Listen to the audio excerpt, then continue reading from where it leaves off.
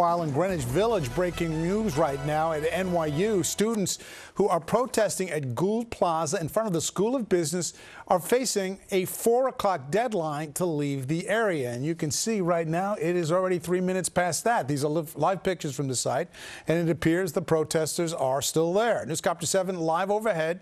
Shannon Sohn, what can you tell us?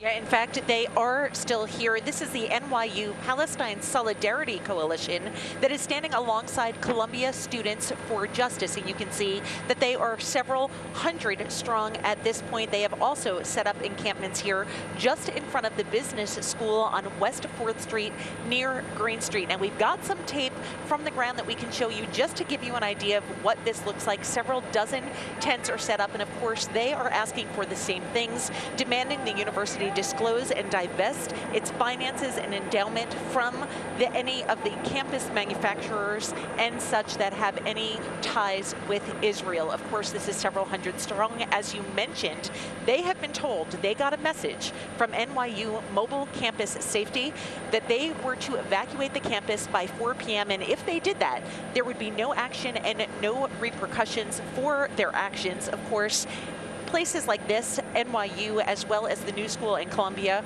are actually asking that they reverse disciplinary actions for anything related to pro-Palestinian activism. So we are here just after 4 o'clock waiting to see what happens. You are now seeing some movement down below, but at this point, everyone is still here a few minutes past that 4 o'clock deadline.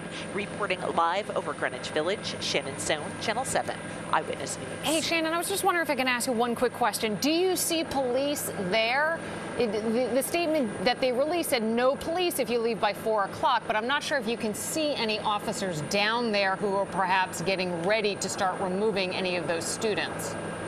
You know, we have been watching for that as well, and what we've seen is mostly students at this point. If the police are there, they are off on the sidelines. I'm sure they are there in the background, but I think that they are trying to make this a soft 4 o'clock so as not to ignite any more violence or any problems here. But 4 o'clock is that deadline. We'll just bring this shot out a little bit so that you can see what we're seeing here from NewsCopter 7. We don't see the police activity. It doesn't mean that it's not there. All right. Shannon, keep us updated on the situation there. We very much appreciate it. All right. Meanwhile, at Yale University in Connecticut, hundreds of pro-Palestinian protesters are blocking an intersection and chanting outside the Schwarzman Center there. This comes hours after at least 45 people were arrested on campus for a similar protest. The demonstrators gathered over the weekend to demand the university give up its investment in military weapons manufacturers. Yale police say anyone who refused to leave campus was charged with criminal trespass. University officials say students who were arrested will face disciplinary action.